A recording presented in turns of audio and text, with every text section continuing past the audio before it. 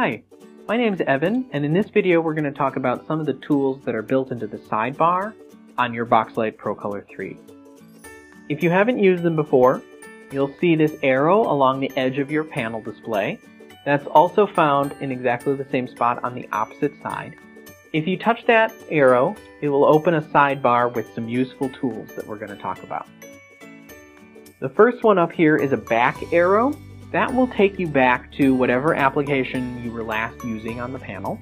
So if you're switching between tasks quickly, that's a great way to do it. The other button here, that green circle, is your home button. If you press that from anywhere on the panel, you'll go right back to this home screen. So you'll always have a way to get back here. This works from any input source as well. So even if you're on the PC module or your teacher laptop connection, for instance, you can tap that home button to go straight to this home screen. Third down here, you'll see a blue button. That will access your multitasking interface. So if you go ahead and tap that, you will see here a list of all of the applications that you've been recently running. That's a great way to stay organized and make sure that you can always return to something that maybe isn't the last thing you used, but a few applications ago. The fourth button here will open Note. That works exactly the same as the button on the home screen. It will just open the app here and give you a very quick and easy way to access the Note application no matter where you are on the panel. This yellow circle here is one of our annotation tools.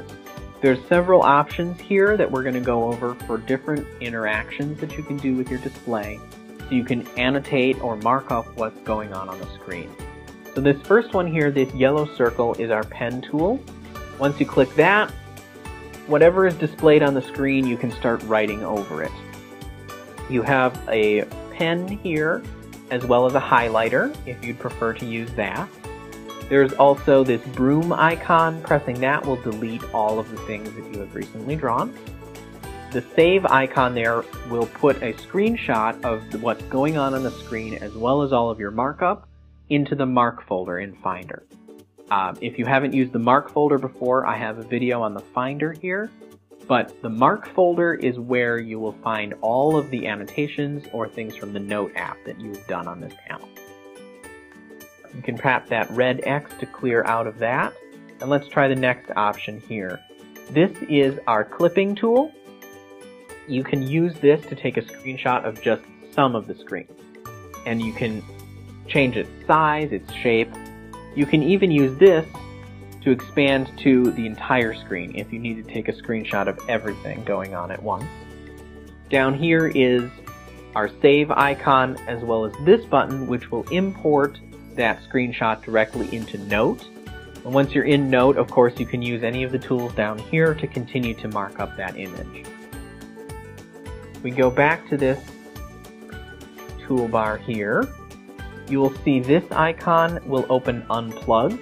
There's another video on Unplugged if you haven't used that, but that's our tool for connecting student devices or teacher devices wirelessly to the panel. So you can share the screen of what's going on here, or you can display the screen of their laptop here on the screen as well. This blue icon here does two things. That will allow you to freeze the screen as well as zoom in. So if you're playing a video or watching some other interactive content, you tap that icon, everything on the screen will stay put.